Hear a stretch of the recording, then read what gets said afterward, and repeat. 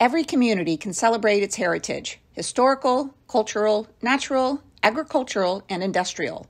In this next session, America in Bloom Judge Rod Barnes from Edmonston, Maryland, will teach us why preserving and protecting our community's heritage is so important. From fun festivals to somber memorials, from educational exhibits to funky fun, your community's heritage is worth identifying and celebrating. Hi, Rod. Thanks for being here. Thank you, Linda. It's great seeing you today. I really appreciate the invitation to be a presenter at the America in Bloom Symposium in the Sky. Today, I'm going to be talking to you about celebrating your community's heritage in a fun, funky, fabulous kind of way. So without further ado, let's get started and talk about celebrating heritage.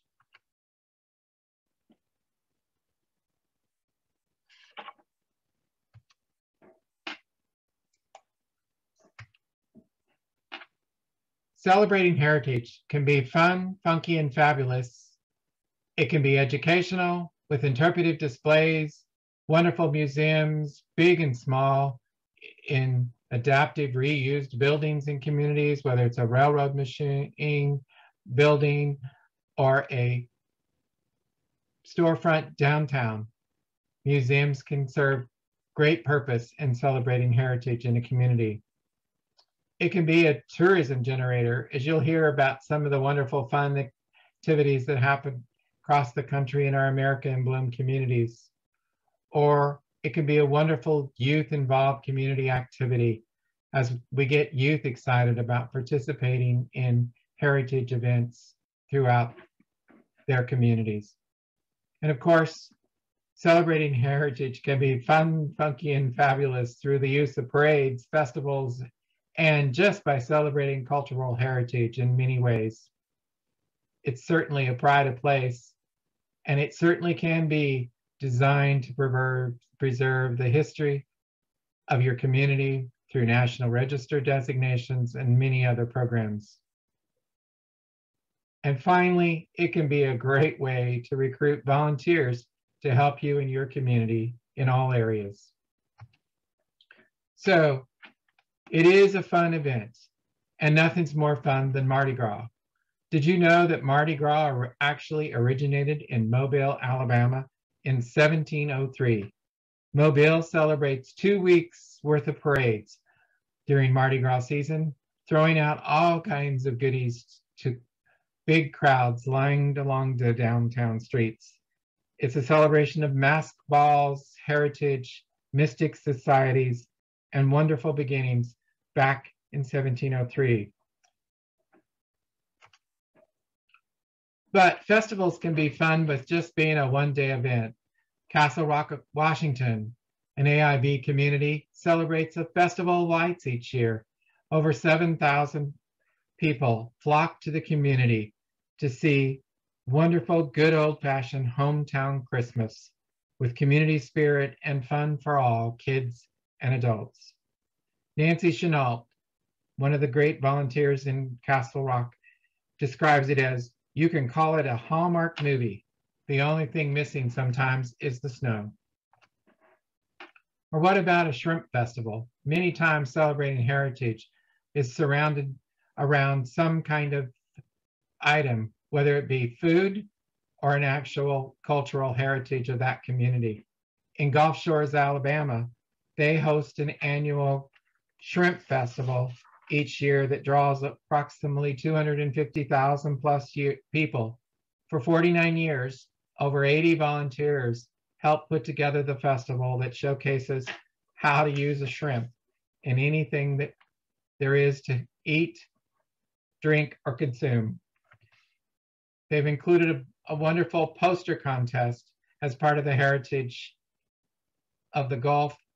That poster contest is open to artists each year to have the winning poster for the event. What about a lilac festival in Mackinac Island? Celebrating heritage many times in our communities is all about celebrating the wonderful flowers and beauty of nature.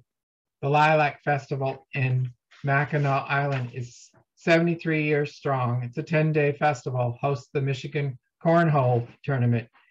It's the only place where floats are drawn completely by horses, as no motor vehicles are allowed on the island. It is also a local legacy event designated by the American Folk Life Center, the Library of Congress. That program, initiated in 2000 as part of the Library of Congress's bicentennial celebration, listed projects from all 50 states for that designation of local legacy. And the local legacy event is defined as a traditional activity, event, or area of creativity that merits being documented for future generations. For a map of the US and a listing of projects, check out the website listed on the PowerPoint presentation today. Well, celebrating heritage is certainly fun in South Carolina, as Greenwood, South Carolina, an AIB community hosts the South Carolina Festival of Flowers each year. This Festival of Flowers draws thousands of people to the community each year and showcases 44 live topiaries throughout the downtown area. It showcases Greenwood as a destination for flowers, families, and fun. Celebrating heritage is certainly fun in Greenwood, South Carolina. Its origins date back to the George W. Park Seed Company's annual trials, and it expanded and grew from that, and for the last 54 years has been a highlight of the season in South Carolina. What about a fun chocolate festival? I've heard stories about the former mayor in Lewisburg, West Virginia, dressing up and participating in the many events they have in Lewisburg. Well, what better event to have than a chocolate festival as they celebrate everything chocolate in their community. Music, shopping, good times, celebrity chefs demonstrating exciting desserts and dishes, a chocolate chase fun race, and all things chocolate bake-off, and a chocolate-themed children activities make celebrating heritage in Lewisburg, West Virginia a fun, fun, fun event. So in the America in Bloom program, we have criteria that we look at each year when we visit your community. So leadership and policy leads the way for celebrating heritage. What historic preservation ordinances are there for residential and commercial districts? What incentives to promote preservation through tax credits, waiving permit fees or rebates? Or how about just creating a historic preservation board, reviewing the wonderful historic attributes each community shares? Or an architectural review board to make sure that when somebody renovates a building, it meets the criteria of the other buildings around it. And finally, how about developing a historical society made up of volunteers that can help promote heritage in a big way in any community? So first of all, ordinances protect. The ordinances protect the character and history and cultural resources of an area in a particular community. Or how about providing historic tax credits? Many states and the federal government provide credits to help restore buildings. As is seen in this picture, a $1 million project cost the applicant $650,000 after the tax credits were applied. Or in Junction City, Kansas, an AIB community where the C.L. Hoover Opera House, built in 1898, was restored to a performing arts center, state-of-the-art, using tax credits and donations. What about an architectural review board? It's just one of the tools that can help you celebrate heritage in your community. Volunteers can provide wonderful direction and guidelines to restoring homes and buildings throughout your communities. Or the great society volunteers that we have across the US. Many times, historical societies are made up of volunteers in the community that have a shared common interest of preserving the heritage and culture for that particular community. They might be housed in a former railroad depot, maybe downtown, or even in the town hall. but all of them have one thing in common, a dedicated goal of celebrating the heritage in their particular community. So the next criteria that judges typically look at are the plan of action. What policies are communicated from the federal, state, and local governments? How is the National Register of Historic Places program used? What preservation is happening with natural and our agricultural areas? Are you developing oral histories, archives, and artifacts being preserved? And what about education and involving youth in your community? Celebrating heritage is a fabulous way to restore and maintain historical buildings. Look at this building in Lewisburg, West Virginia, one of only a few in the United States that is designed as a Carnegie Hall where performing arts, summer camps, and all kinds of educational programs exist today.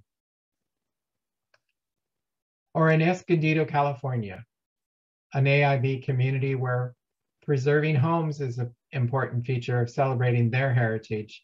This picture is a great example of a period home developed and restored to celebrate the rich history and heritage of Escondido, California. Or Newtown Square, Pennsylvania, another AIB community where they preserved one of the oldest buildings in the area.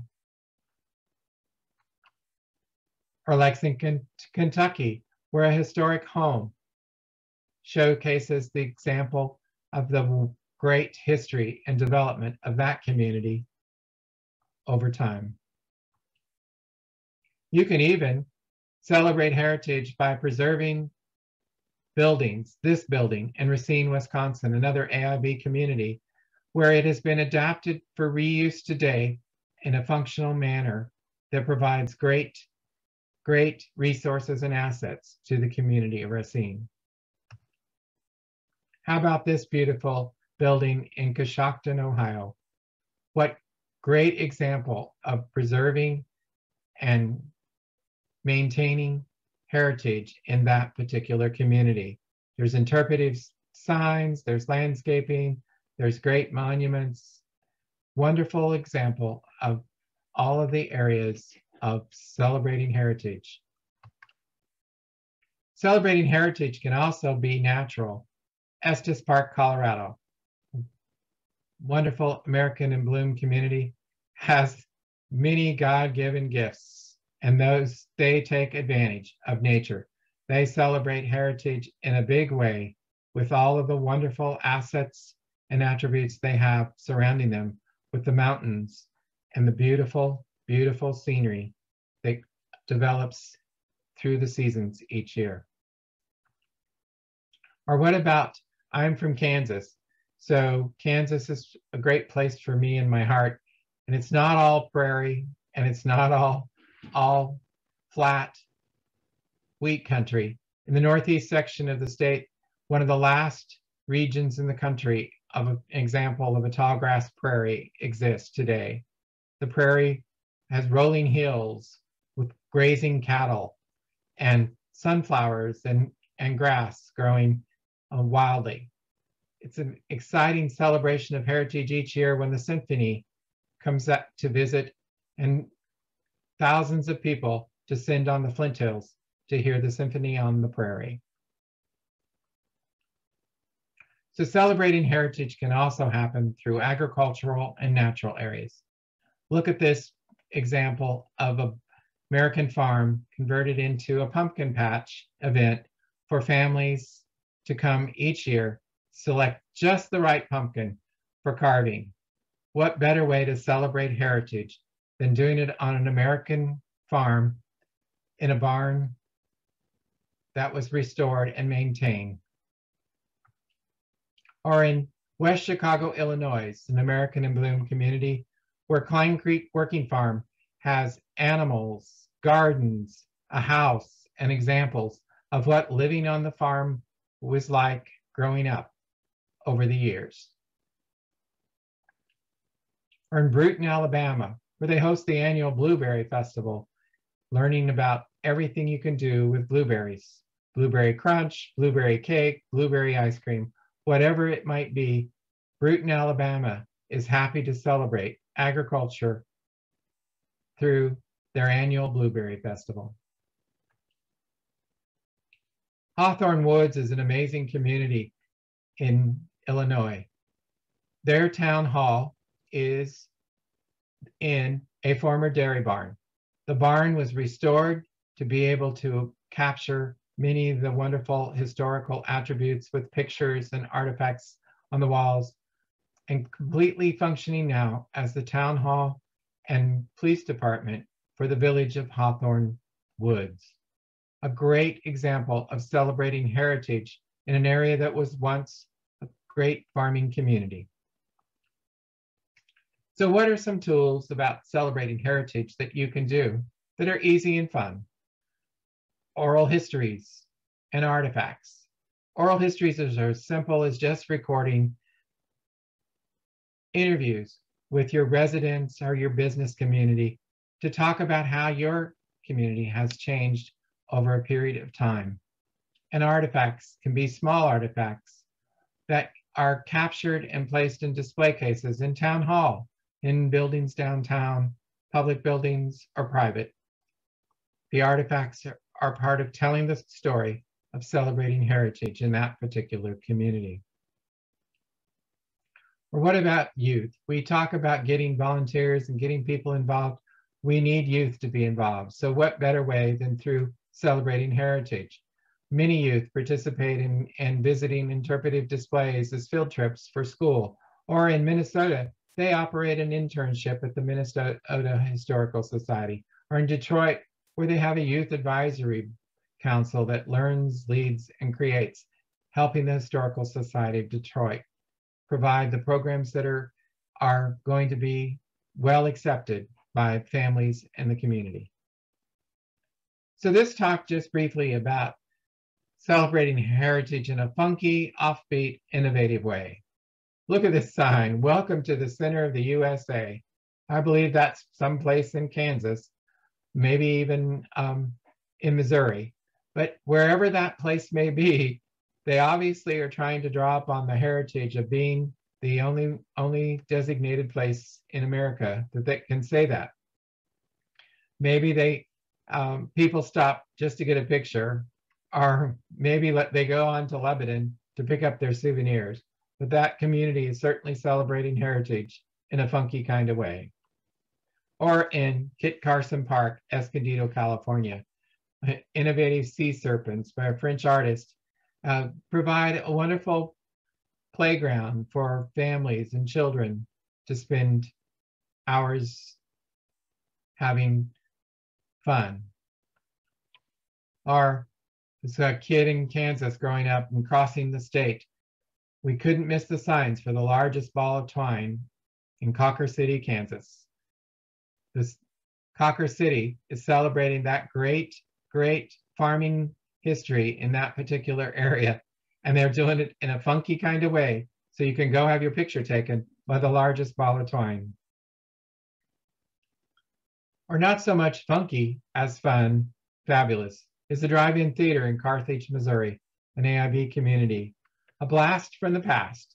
Obviously, what greater fun can it be than to go spend an evening at the drive-in theater enjoying popcorn and hot dogs as you watch a movie on the big screen?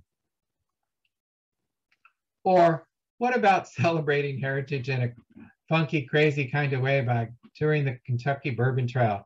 My husband convinced me that it would be an exciting event to do on the way to Kansas and on the way back. We explored all of the wonderful historical distillery sites and got to sample a few treats along the way. And certainly he took his share of bourbon home for consumption at a later time. A funky way to celebrate the heritage of a great state of Kentucky by developing the concept of a bourbon trail.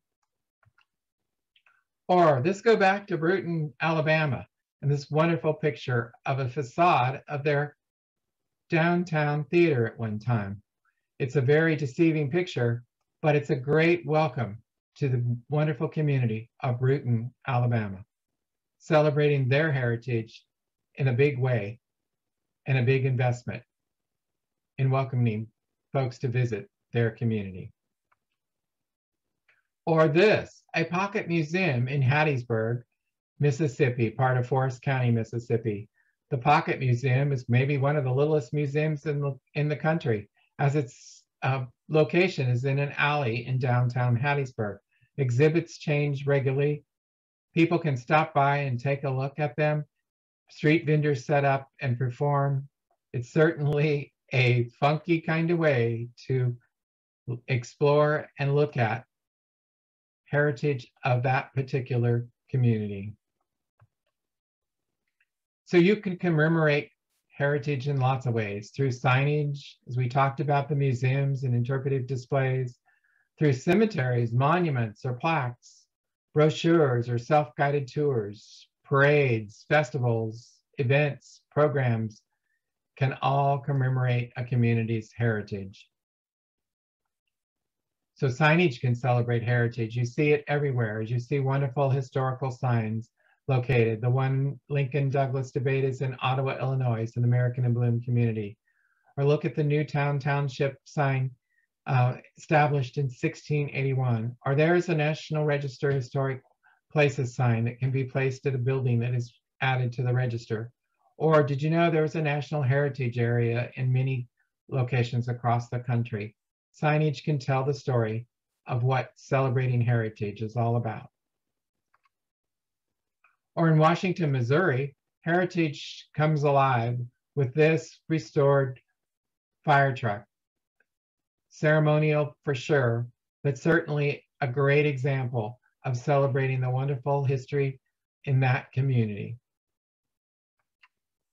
Or in Springfield, Ohio, a replica of a wonderful building that houses the museum collection for that particular community. And did you know that in a funky kind of way, cemeteries are a great place to explore and enjoy? Park-like settings attract many people to look at the wonderful architecture and great display of monuments that capture people's imagination in a cemetery.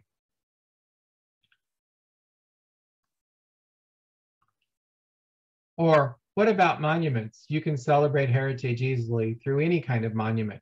This great monument in Lexington, Kentucky, an AIB community, celebrates Secretariat, the great racehorse. Or this monument to Frederick Douglass in Central Park in New York City. So what about celebrating heritage through cultural activities and events? Whether it be Hispanic heritage, a Pride event, a Juneteenth event celebrating African American roots, Asian Pacific or Jewish heritage celebrations. We love to celebrate our heritage through cultural activities and events. No better example of that than Holland, Michigan, with their annual Tulip Time Festival. 6 million tulips over 8 days. You can celebrate the wonderful tulips, but it also celebrates the great Dutch heritage and the community of Holland. This event was proclaimed the nation's best flower festival and has been going on for 92 years. Or in the small town of Edmonston, Maryland, where I'm from, you can enjoy Mexican Independence Day each year in September as the locals gather to celebrate a great event in their cultural history. Or the Ukrainian Cultural Heritage Village in Alberta, Canada, a living example to the culture that developed in that particular location. And what better fun than celebrating in the fabulous downtown Eureka Springs, Arkansas, an AIB community. Every trip to Eureka Springs brings a different approach to nature, to fun, to being fabulous, and certainly in some cases, being funky. In Rapid City, South Dakota, you can do a presidential walk and meet each of the presidents as you walk through the downtown, celebrating the heritage of each one of those individuals. Or if you really want to get unique and take advantage of some opportunities in heritage, jump on the trolley in St. Charles, Illinois, or get on the boat in St. Michael's, Maryland, and tour the Chesapeake Bay. Both of these are ways that we in our small communities celebrate heritage. We've taken time to explore heritage in a fun, funky, and fabulous way. I hope that I've given you examples that can help you as you develop along your road to being a America in Bloom community that celebrates heritage in a fun, funky, and fabulous way. Thank you very much.